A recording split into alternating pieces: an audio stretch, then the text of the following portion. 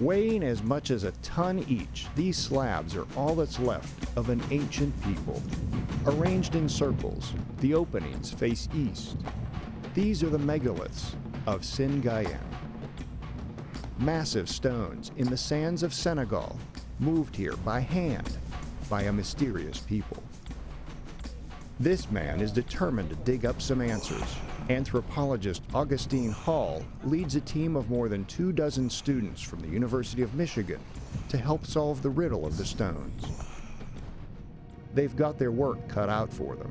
There are about 2,000 sites, including circles and other markers, spread over thousands of square miles, all of them standing guard over human bones. And there are clues. The way these bones were buried was highly unusual. Augustine's team of detectives begin here, circle number 27. Unlike all the rest, this one's a circle within a circle. Augustine believes this ancient people didn't bury their dead all at once, but over a period of time. They would put the body in a shallow grave and wait for the flesh to decay.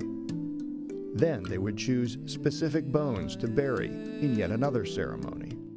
The second step involved in probably a very elaborate ceremony, the process of selecting the body part, which has to be now carried, maybe in a procession, to the new burial ground and then buried among the kins in probably a festive environment.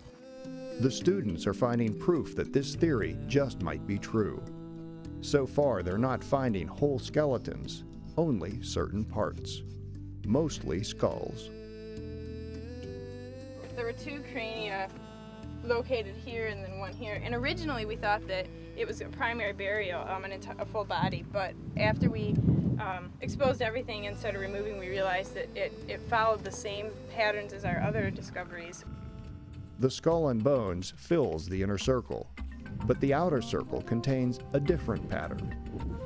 Ceramic pots on top of jawbones.